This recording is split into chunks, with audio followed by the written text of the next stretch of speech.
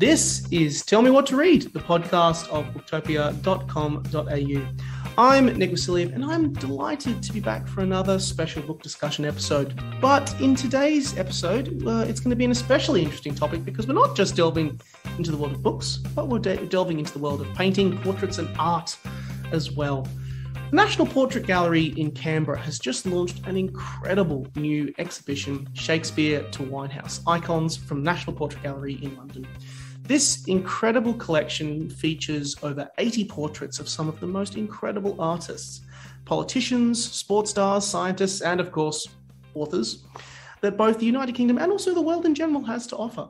From Darwin to Dickens, the Beatles, the Bronte sisters, and Beckham, the National Portrait Gallery holds some of the most extensive collection of portraits. And here to talk about it today is Joanna Gilmour, curator and researcher at the National Portrait Gallery.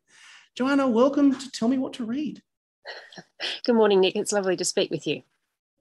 It's great to have you on. And for all of our listeners, I've included a link to a special landing page that we have on booktopia.com.au, which links to several of the books that we do with the National Portrait Gallery. Having a look at this collection, Joanna, just my first thoughts are just, wow. Every single portrait here is incredible. Every person is a household name in their respective field. How the hell did the National Portrait Gallery manage to acquire such an incredible collection? Well, God, I wish we had acquired them. Unfortunately, we've only got them temporarily. But as you mentioned at the outset, it's a touring exhibition which has come to us from the National Portrait Gallery in London. And a lot of people may be aware that national portrait galleries, as a general rule, are fairly rare entities. There's not many of us in the world. And London is the first. It's sort of the mothership for the rest of us, as I like to think of it. And so for that reason, the National Portrait Gallery in Canberra, even though we're a much younger institution than NPG London, which was founded in the 1850s, we've always obviously had a really sort of strong affinity with them. We've worked with them on a number of exhibitions, travelling exhibitions previously. So I guess, yeah, we've got a really good and sort of understandable relationship with NPG London anyway. So there's that. That's what's sort of one of the reasons why when this touring exhibition became available, we were sort of one of the obvious possible venues. It's been to a couple of venues before it came to Australia. It was in South Korea for a while and also at an art museum in the Netherlands. But the other sort of main thing I think to point out is that NPG London for the past couple of years has been closed. So yes. They're undergoing a major sort of redevelopment exercise, which is, you know, not so great if you're in London and wanting to see these things, but fantastic if you're elsewhere in the world, because the exhibition, among those 84 portraits that are in the show, are works that ordinarily you would have to go to London to see. And I'm thinking here in particular of paintings such as the painting of William Shakespeare. Well, it's believed to be of William Shakespeare. It's kind of subject to quite a bit of debate, but that's a work which has a very good claim to being the only portrait of Shakespeare that he actually sat for and was painted sort of during his lifetime. And it's, among other things, it's the very first painting that NPG London acquired when they opened in 1856. Wow. So it is a real sort of icon for all sorts of multiple reasons. And the sort of thing, I think, once it's back on the walls in London, when NPG London reopens next year, it'll be a long time, if ever, before it travels again. Certainly, it'll be a good while before it travels as far as Australia. And it's the first time that painting has ever been here, as far as I know. So there are real treasures of London's collection.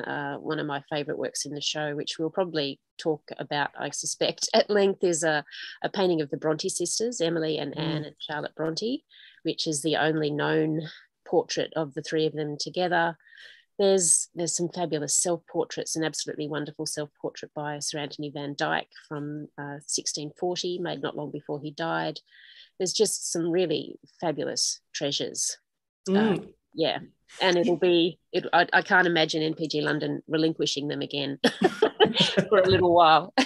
Well, I mean, with a collection this extensive, you would want to hold on to it. And so it's very lucky that that the National Portrait Gallery in Canberra can hold on to them at least for a few months. So give us a sense of the timeline that all of these portraits cover, because it is quite extensive, isn't it? It is, yeah. So just to give you a kind of an idea, NPG London's collection it's over 200,000 works strong. So it's pretty comprehensive. It's the biggest portraiture collection in the world. And as I mentioned, the NPG in London is the first of the very few museums in the world that are specifically focused on portraiture. But they've distilled that 200,000 works down into, for this exhibition, a selection of 84 works. And it not only covers all sorts of different types of sitters, but all sorts of different mediums. So there's painting, obviously, but also fabulous photography and sculpture, some digital work. There's a holographic portrait of Queen Elizabeth II, which is pretty fantastic. So yeah, a diverse range of mediums, all sorts of different artists. Like you said, there's international figures as well as sort of famous British names. And yeah, an incredible date span. So we've got everything from panel paintings from the 16th century. So the earliest work in the show is a painting made in 1559. Wow. And the most recent work in the exhibition is this absolutely stunning photograph, huge, beautiful photograph of Malala Yousafzai, which was commissioned by NPG London in 2018. So yeah, it's almost 500 years worth, not just of British history and world history, but 500 years worth of art and the art of portraiture specifically.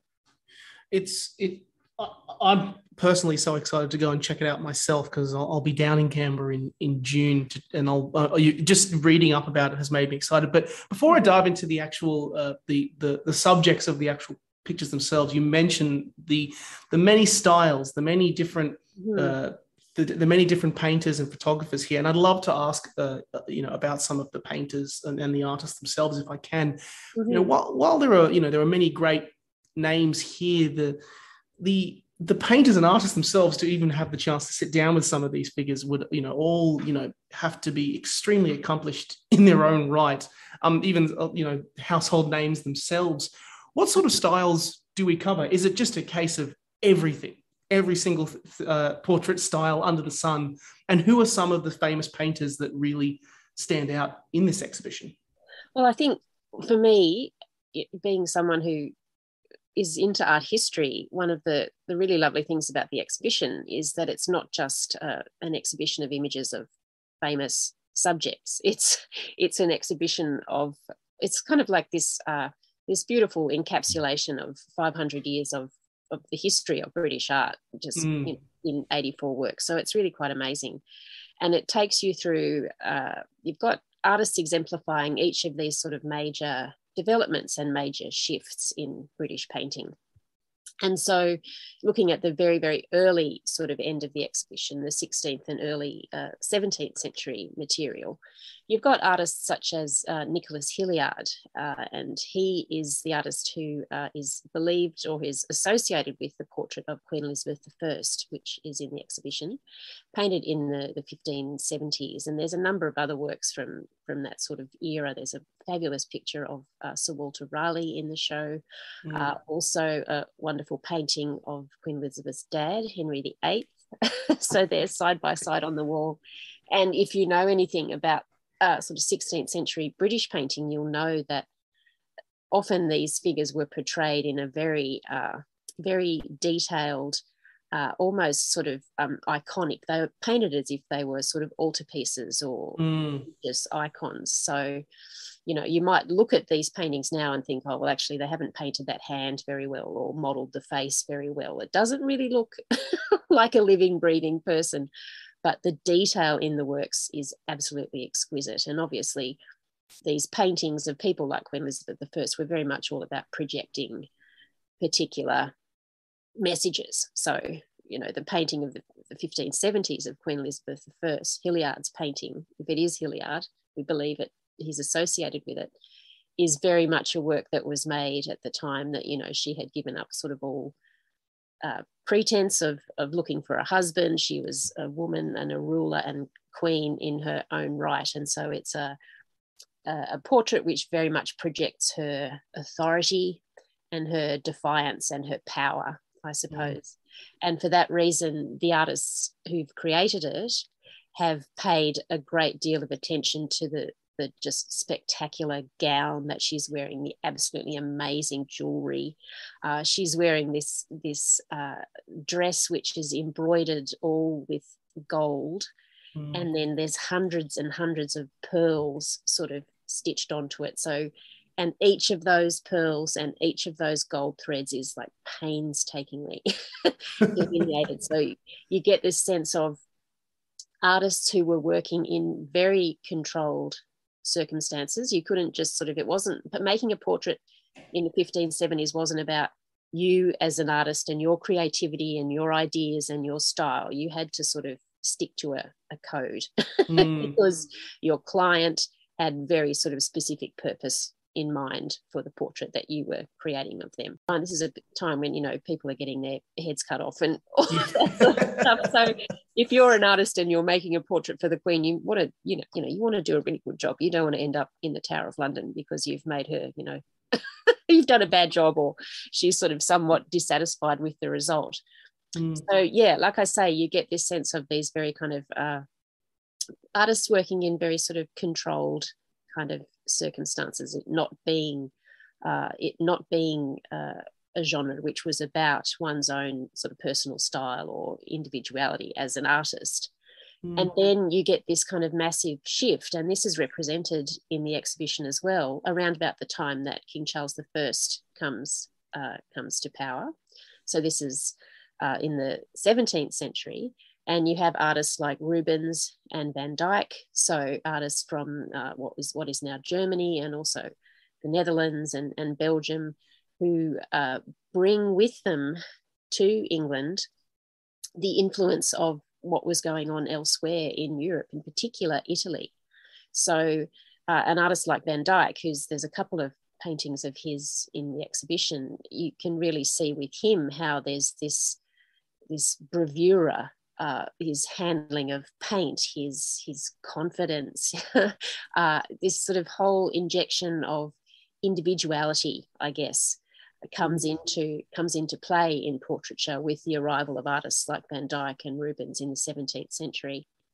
And you see just sort of within the space of the exhibition, you can see the shift from these very, some would say sort of wooden or flat or doll-like kind of representations of people to these figures who are, flesh and blood individuals. They have character, they have personality.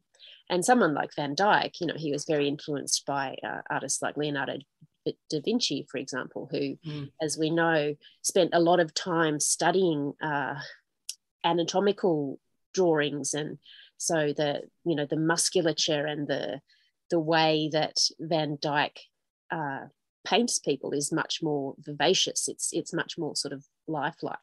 So there's these incredible shifts. And then when you get to the 18th century, and also represented in the exhibition are artists like Joshua Reynolds and Thomas Gainsborough, who once again are taking on that sort of, they take up that mantle of the bravura, the sort of celebrity artist, I suppose, this incredibly confident, grand, beautiful, some might say sort of over the top, but this really confident and sophisticated sort of way of painting, and that just sort of keeps carrying through the whole exhibition. We've got there's 3 works in the show by Sir Thomas Lawrence, who is the guy who sort of takes up from Gainsborough and Reynolds, and once again this incredibly confident painter. 2 works of his from the late 1820s, which are, interestingly enough, they're unfinished. One's a portrait of the Duke of Wellington, and another is a portrait of William Wilberforce, the statesman who led the campaign for the abolition of slavery in the British Empire. And Lawrence started working on those not long before he died. So they're both unfinished. But you can see, just because they're unfinished, it's actually they're better for being unfinished because you can see the way that Lawrence worked. His process. Yeah, his process. And you can see, how incredibly talented he was at conveying the face and the features and the sort of character of a face, because the faces in these two portraits are complete, but everything else is just sort of still sketched in. But you can see the way that, he was obviously so confident that he didn't bother doing preparatory drawings on paper that were transferred onto canvas. He drew directly onto a primed canvas with chalk or charcoal. So it's this, and the effect of the unfinished parts of the paintings means that you're really sort of focused in on the faces of the subjects, and they're really quite exquisite. Yeah, really quite wonderful demonstrations of what a talented painter he was.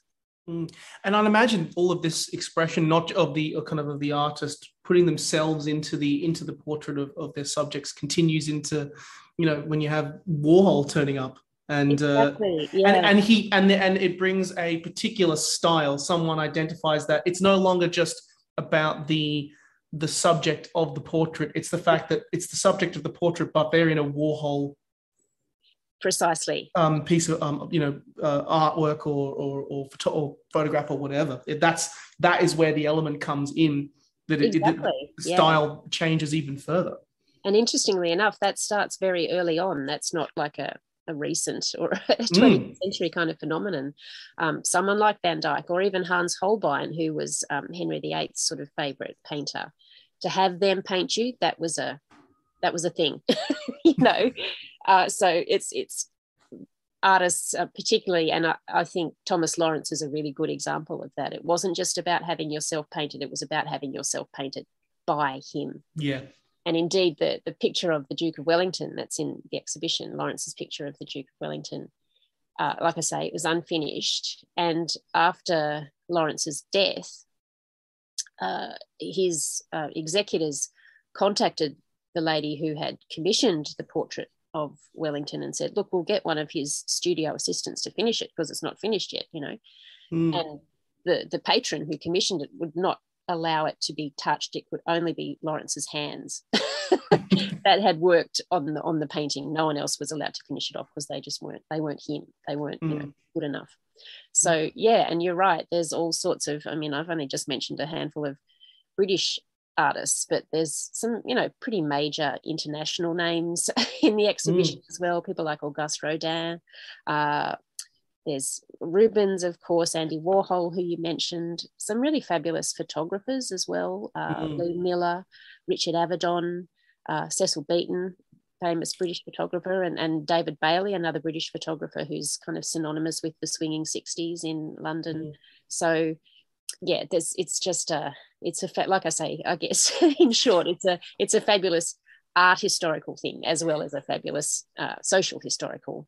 Yeah, and also just as a place not just to highlight the figures themselves, but the progression of many art forms in many styles, within one exhibition, which is, like you say, the stuff like this doesn't come along very often. Right. I know you may have already touched on this, because I'm aware that we have 84 pieces of artwork and there's no way we can cover it in one 45-minute podcast. But you've touched on a few, and I want to kind of ask you a bit more about your favorites of this exhibition. What are the ones that kind of really stand out to you and really make you go, wow, it's taught me or given me a piece of knowledge that I didn't have previously from looking at this exhibition? Gosh, that's a really hard question. I think the thing about the exhibition, which I haven't mentioned yet, is that the other thing about it is that it's not just that you get to see these things, but you get to see them as they're not normally shown when they're in London. So rather than normally, if you go to NPG London and you look at their collection, it's arranged chronologically. So, and that's, a fairly sort of standard practice for portrait galleries, is to create a timeline of history using portraits. But with this exhibition, they've done away with the chronology, and the whole exhibition is grouped thematically. So it's kind of like there's six themes which are intrinsic to portraiture and which persist in portraiture across 500 years. And so it's almost as if you're seeing 6 kind of mini exhibitions in one. So I'm afraid if you're going to ask me what my favourite is, I've got a favourite section in the exhibition. Which I'm worried it was a pointed question. So the first of the themes is fame, and which, you know, fairly obvious kind of thing to associate with portraiture. And I think in that respect, my favourite in that section at the moment, it changes from week to week, but my favourite at the moment is a portrait of a woman named Nell Gwynn by an artist named Simon Verelst. It was painted in the late 17th century, about 1680.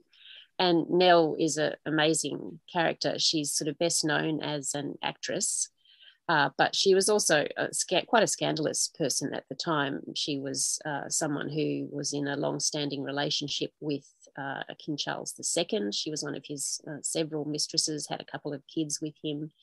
And she was also someone who very much was aware of her own beauty and her own notoriety. And she very much is playing up her sort of scandalous persona in this portrait. It's really quite wonderful.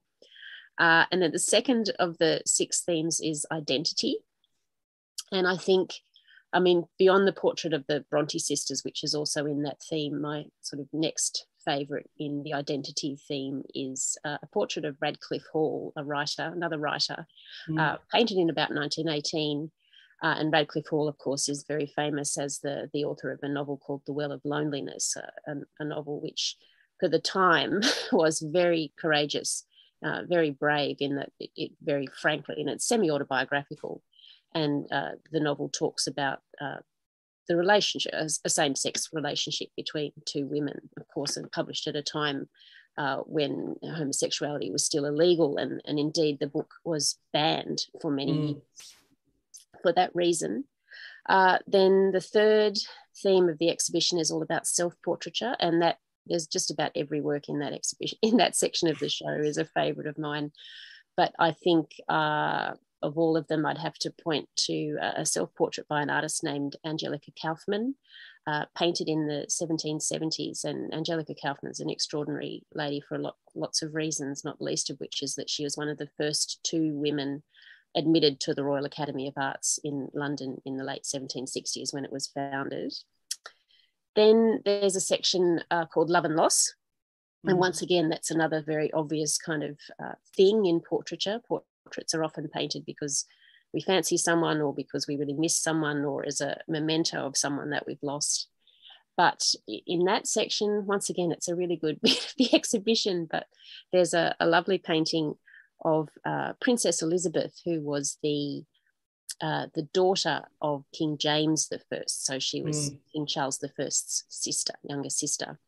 And it's a painting of her made when she's about 14 years old. And it's an example of that practice that they had of, you need to find a husband for your daughter, get an artist to come and paint a picture of her, make her look sort of very rich and very desirable and very beautiful. And then you send that painting off around on tour for any sort of prospective suitors. So that's a fabulous example of that sort of portraiture.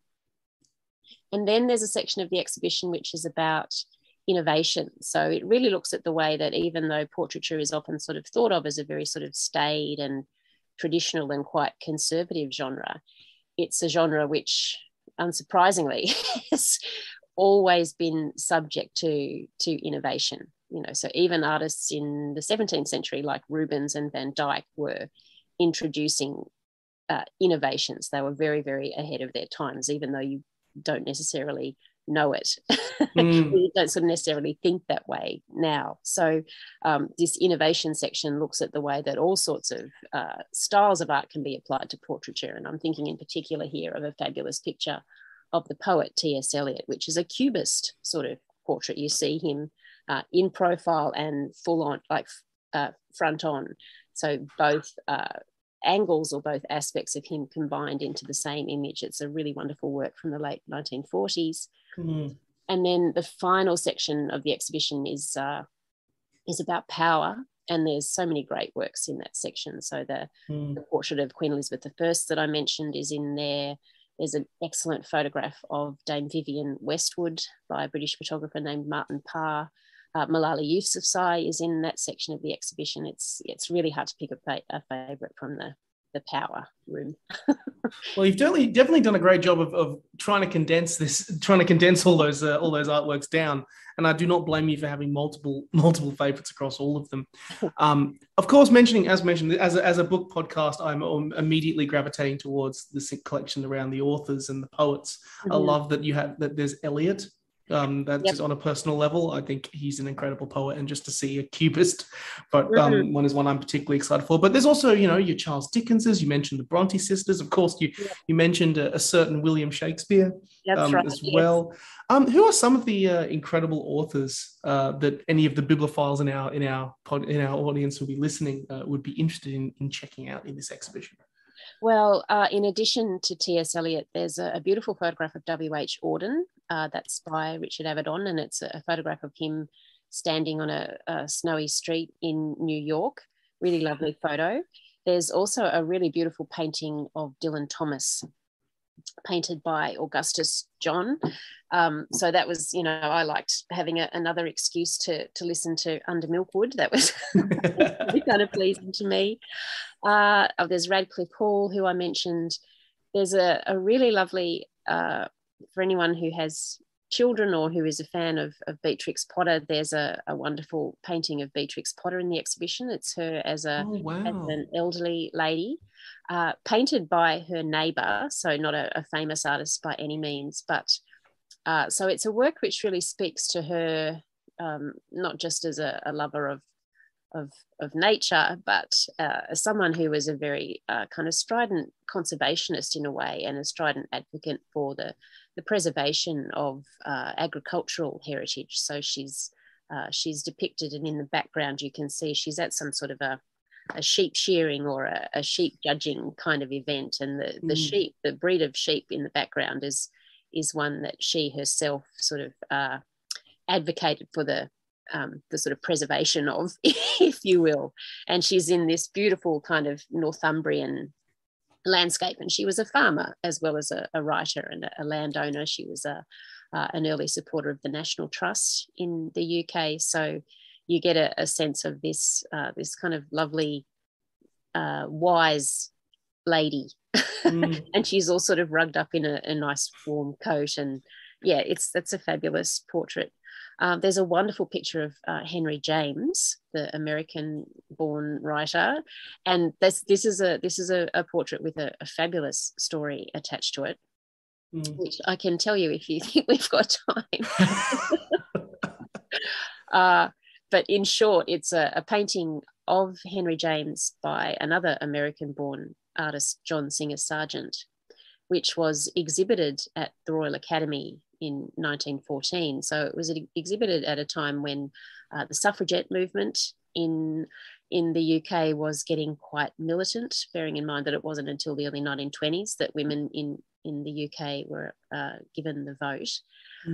And because the painting of Henry James was in the Royal Academy and hung at sort of they used to talk about paintings in the Academy being hung on the line, which means it was hung at eye level, effectively. So if you've seen pictures of Royal Academy exhibitions from the 19th century or the early 20th century, you'll probably know that they used to just hang paintings all the way up the wall, this kind of floor to ceiling installation of work. So if you had your painting hung on the line, that was a really good thing. It meant that the critics would see your painting before they'd see others and all of that sort of stuff. But the downside of having your painting at that level on the wall meant that it was easy for someone to have a go at it if they chose to. And in the case of the Henry James picture in 1914, an elderly suffragette named Mary Edwards decided, she smuggled a little meat cleaver into the exhibition in her handbag or under her coat or something, and she took to the picture of Henry James with said meat cleaver and did a whole lot of damage, smashed the glass. Oh my God. Cut into the canvas quite dramatically, such that the sergeant had to come and pick the painting up from the exhibition, take it back to his studio, patch it up, repaint all the bits that she'd hacked into. And she herself, of course, went to trial and was actually sentenced to a custodial sentence for having attacked the painting of Henry James. So, and to look at the work, you can apparently still see, we're told that it is still possible to see the damage that she did to the canvas, not that you can you can see it very clearly, but yeah, it's a fantastic painting, but yeah, also a really fantastic story attached. I'm going to have to come and check this out and try and find the damage that the hacks with the meat cleaver that she made into this painting, into this piece of work. What a great story to accompany it. Yeah. For all of our listeners, as you mentioned at the top of the show, the gallery, it's only for a limited time. How long does the National Portrait Gallery have this incredible exhibition till? Until the 17th of July. Yeah. Fantastic. Well, for all of our listeners, you should definitely go and check it out. You should definitely go and grab a copy. Grab a copy. Sorry, force of habit from saying that about books. You should definitely go and purchase a ticket from the National Portrait Gallery and get along to see this incredible collection, because judging by all the stories and all the artworks, there is so much stuff to dig up and so much that every person, no matter their interest, can enjoy, which is particularly wonderful. We'll move on to the second part of the show, where we usually invite our guests to bring along books that they have been reading and enjoying. And Joanna, I'm particularly excited because your books that you've mentioned are kind of directly related in some ways to this exhibition. What are some of the books that you kind of have been reading and that you've been enjoying as a result? Well, it's sort of a bit of an occupational hazard, I think, is it? You have to do a lot of reading, but I've really loved working on this particular project because it's enabled me to read a lot of my favourite things with impunity. So I'm a massive fan of 19th century fiction. And I mentioned the Bronte sisters. I don't know how many times I've mentioned the Bronte sisters already, but the painting, I mean, there's a whole lot of reasons why I really love the portrait of them that's in the exhibition. And to give you a bit of background, it's painted in about 1834.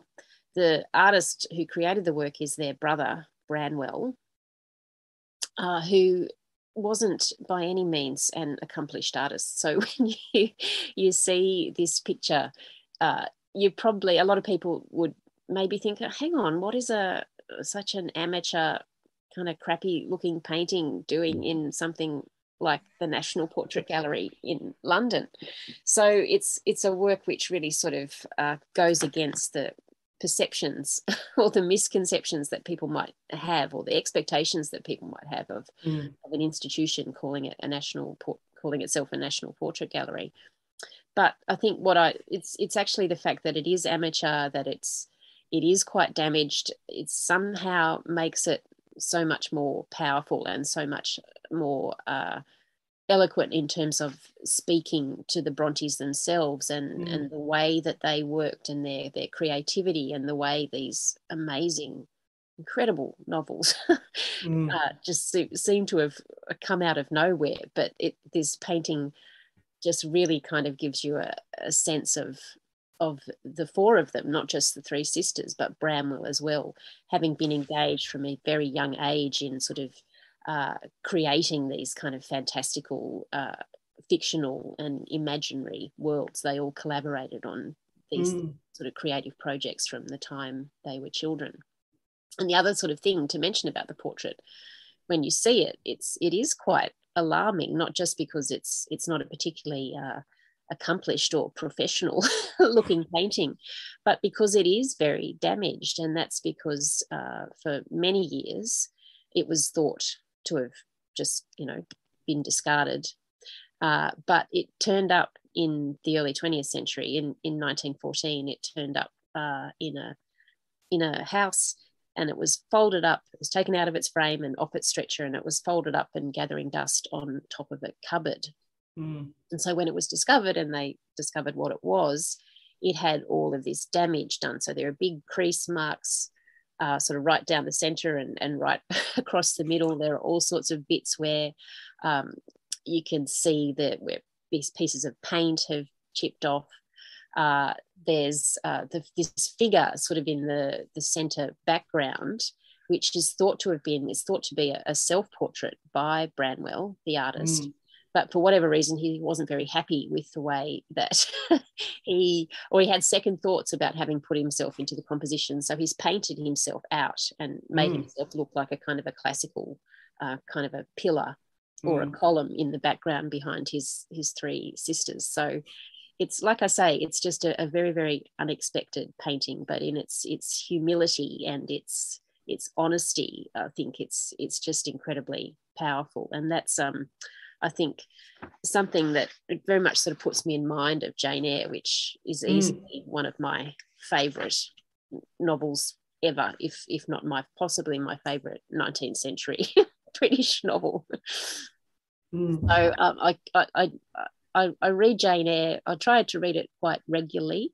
There's a couple of things. I also try to read Middlemarch, George Eliot's novel, relatively regularly. So to have this painting coming to the gallery was like, oh well, I may as well read Jane Eyre again, which I did. And did it make you look at out of curiosity? Because I'd imagine it'd be a very unique experience to have this artwork of the actual author in front of you, but you're a fan of her work, of their not just her, all of their work. Specifically, does it make you recontextualize looking at Jane Eyre, and you suddenly feel either, I don't know, say a bit closer, or do you look at the actual context of it and view it in a different way that you wouldn't have previously if you had just read the book?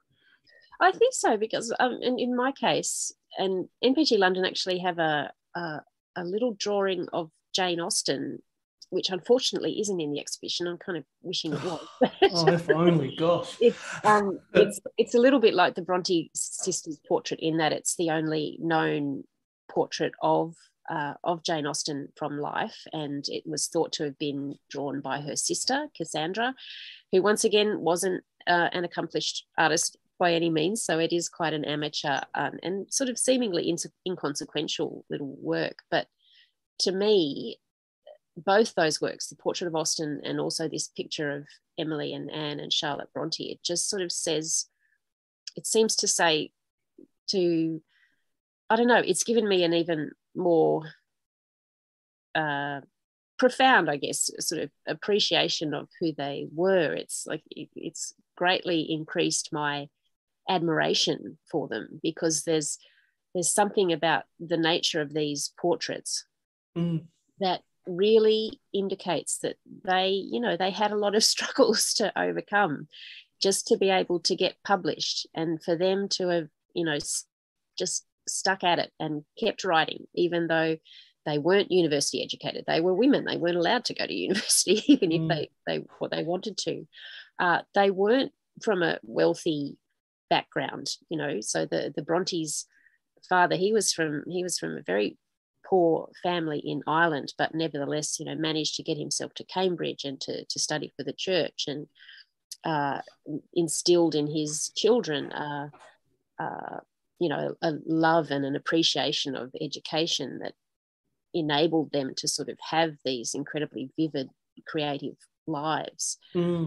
So you just, I think, get a sense from these portraits of how gendered society was. And of course, Emily and Anne and Charlotte Bronte's first novels, of course, all had to be published under assumed male names. And that was, part of the sensation of them when it was discovered that something like Wuthering Heights was written by a young woman. That was, there was outrage. How dare a genteel young woman be writing about these kind of vengeful, violent, passionate people, and hanging out with ghosts and ranging around the moors looking for ghosts and all of this sort of stuff. So yeah, it's just, I think there's something so telling about the portraits. It really demonstrates, like I say, it demonstrates to you how closed these sort of avenues were.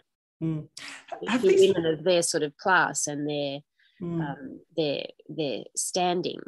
And it's a really interesting thing, because there's the portrait of Dickens that's in the exhibition, which is also from the 1830s, is a portrait of him that was commissioned by his publishers to be engraved as the frontispiece for the book edition of Nicholas Nickleby, which came out in 1839. And to contrast this portrait of Dickens by a professional artist, and he's looking very kind of dandified. He's got this sort of fabulous smoking jacket on, and he's got his hair sort of perfectly curled and parted, and he's very much presenting himself as the urbane, educated, literary gentleman. And to contrast that and what that sort of portrait tells you about the access that he had to things like people like publishers and so forth, and the sort of conditions that the Bronte sisters had to come up against, it's just a very sort of telling artifact. So it really makes you sort of certainly makes me love the Brontes' work even more, sort of knowing what they had to, what they were up against in terms of just getting their work out there and getting published. I love the fact that there are just so many extra stories that come out of this that you hear about with the authors themselves. Out of curiosity, because I love the big thing that's coming through from the way you're describing things to me is all of the stories that accompany these artworks and the books that you've been reading as well. Have there been, you've looked at particular artworks and you've gone and suddenly found a book that you've started reading that you've taken joy out of, like trying to find out more about this particular area of time where, for example, a particular artwork has come from? Yes, well, certainly I did mention a portrait of a woman named Nell Gwynn, who I knew very little about, really. And there's all sorts of, the exhibition covers, all of the kind of major phases of British history, including the whole period of the Civil War and the interregnum, so the execution of Charles I in the 1640s, and then the period under Oliver Cromwell, and then, of course, the Restoration as well, when after Cromwell died and King Charles II was restored to the throne 10 years later. So then that's a period of British history that I know nothing about. And I thought, well, who's a good guide to 17th century Britain and to all of those, political shenanigans and various different kind of conundrums and wars and kings and queens and all of that sort of stuff. And to that end, I started reading the diary of Samuel Pepys, which is he's so fabulous, incredibly questionable now that in the sort of Me Too era, Samuel Pepys is not someone who's going to stand up too well or come out too well.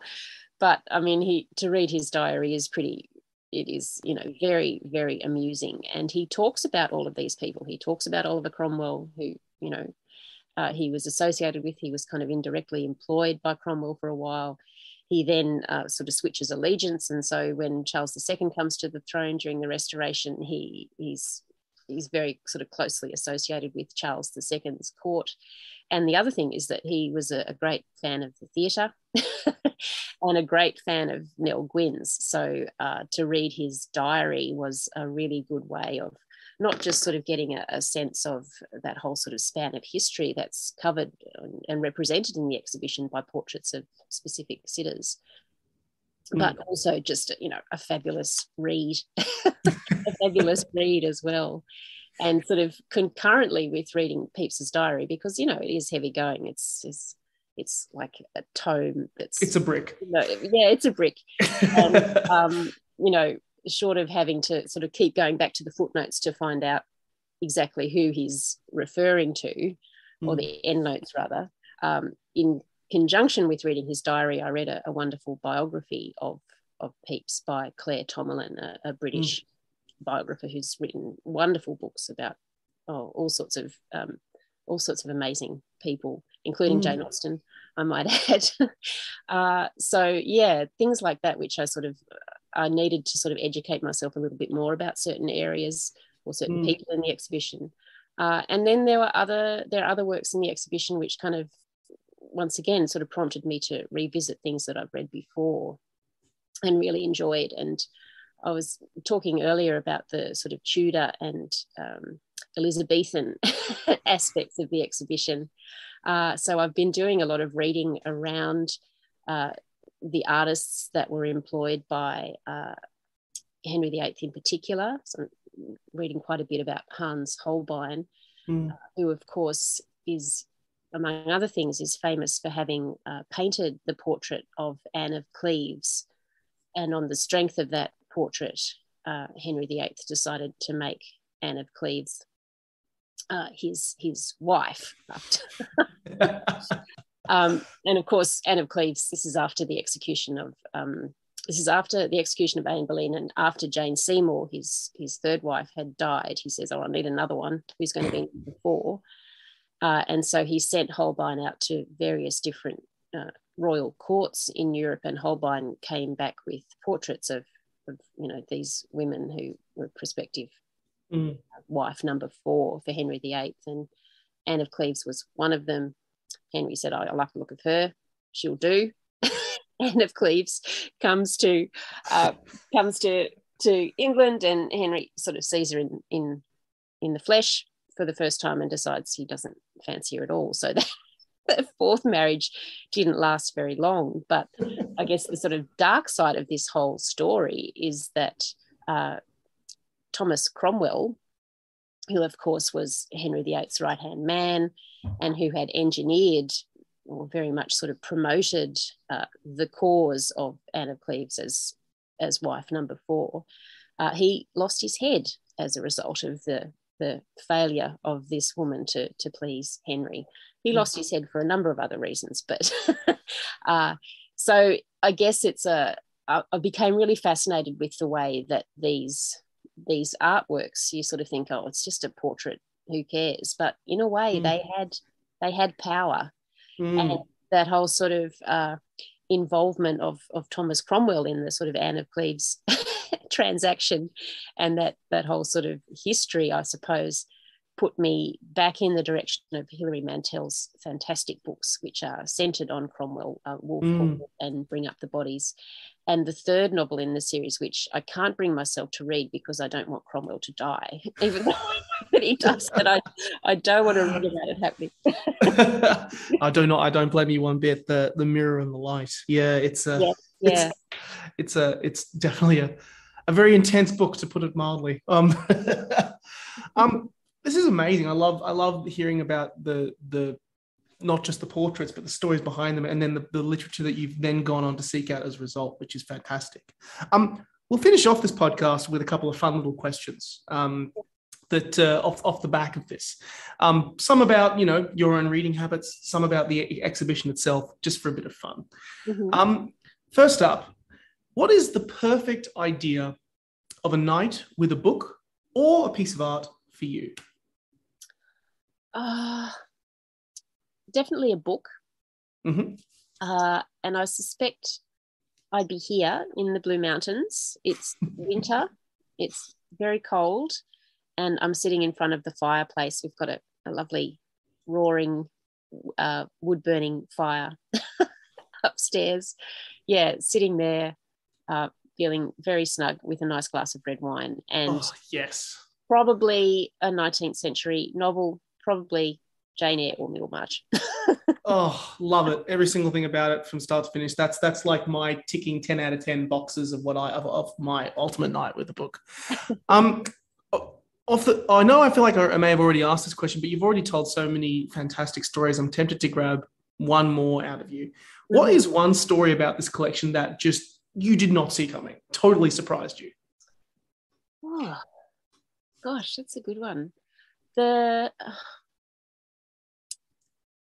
Wow, gee, I'd have to say, and this is going to sound really daggy, but there's this portrait of the Queen, which the current Queen, Queen Elizabeth II, and I think I mentioned at the start. It's a hologram, and I'm not a monarchist or anything like that. I mean, I have a great deal of admiration for the Queen. I think she's an amazing historical figure. She's incredible, really.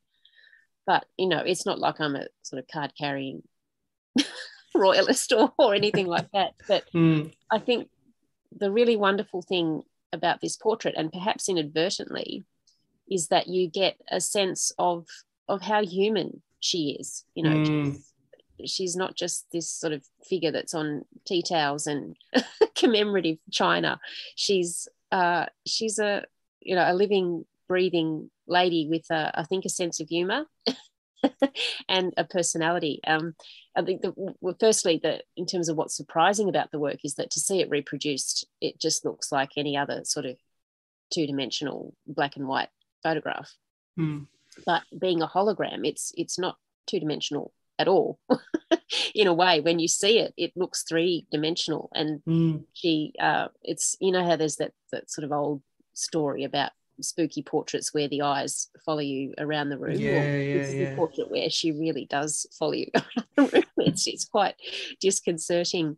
So to see it in the flesh is quite different to seeing any reproduction of this particular work. So it was a surprise in that respect. But I think also a surprise when you sort of see the work and you spend some time with it and you begin to realise the kind of effort and the time that would have gone into making it, not just on the artist's part, but particularly on the subject's part. So, it's basically a composite image of something like 10,000 individual frames. Wow. Individual photographic shots that were made of the Queen. And the fact that she agreed to, I guess, to subject herself to that sort of process and just be open to whatever the result would be, I think that shows to me, like I say, that she's got a bit of a sense of humour and she's a good sport, someone who has basically been posing for photographs for the last, 95 years or whatever. And yet here she is. And this is a portrait that was made for her, I can't remember whether it was the 50th or the 60th Jubilee, one of the two, maybe the 50th, maybe 2002. And, so she was an elderly lady, but still quite happy to allow the creation of this work, which must have been a real, that must have been a real kind of commitment and effort on her part. She wasn't just sort of sitting there sort of passively posing for a photograph. She was, a willing participant in this quite sort of complicated photographic process. How interesting, yeah. And to have it as a hologram as well would be to see it physically in place would be so fascinating. If you could meet one figure from this collection, dead or alive, who would it be and what would you talk about? Oh, I don't know if I'd want to meet any of them. Could be a painter as well. Could be a painter as well if you wanted to meet a painter. Gee, that's gonna take some thought.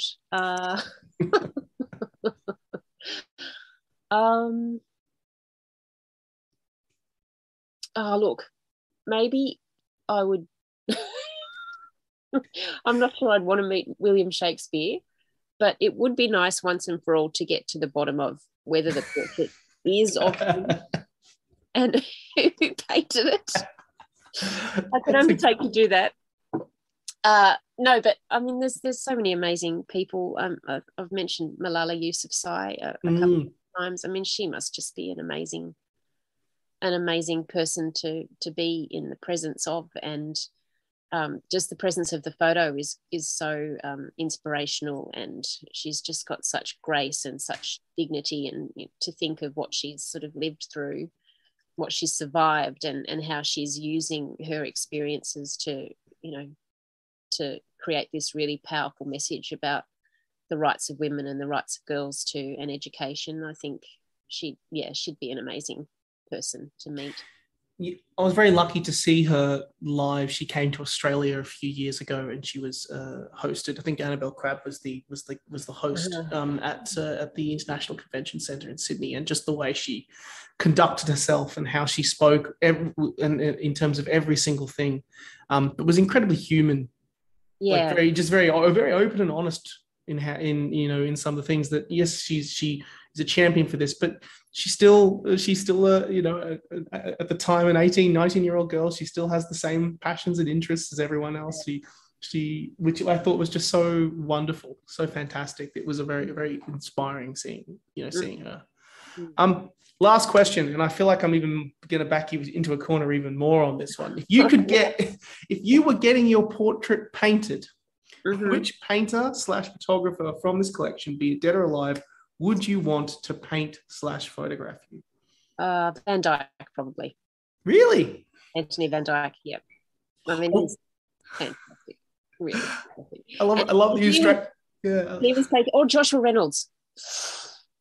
Yeah, Reynolds or Van Dyck. Partly because if either of them was painting me, I'd get to wear a really fantastic frock. Oh, nice. I love that you were straight to the answer with that one. You already knew. You already said. They painted royalty and duchesses and lords and ladies and all of that sort of stuff. That was their kind of bread and butter.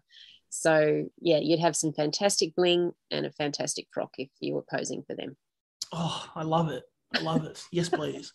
I could honestly talk to you about this exhibition all day, but I'm afraid that we have run out of time. Thank you so much, Joanna, for coming on Tell Me What to Read and telling us about this incredible collection, Shakespeare to Winehouse. It's wonderful that the National Portrait Gallery in Canberra has been able to acquire such a collection, even for a brief period of time. And we really hope that our listeners get along and check out some of the iconic paintings and photographs for themselves. Thank you so much for coming on. My pleasure, Nick. It's been great to speak with you. So for all of our listeners, we have a landing page on booktopia.com.au where you can go and check out some of the fantastic stuff that we do with the National Portrait Gallery. And Shakespeare to Winehouse runs until, as mentioned earlier in the podcast, July 17th, 2022. And tickets can be purchased in the link below. You can also be sure to check out the exhibition as well as many of the other wonderful collections at the National Portrait Gallery in Canberra as well by heading to portrait.gov.au. You can get copies of all the books mentioned in today's podcast right now by heading to booktopia.com.au. It's a good site. You should go check it out for all your book needs. We'll catch you next Wednesday for our next episode. But until then, thanks for listening and never stop reading.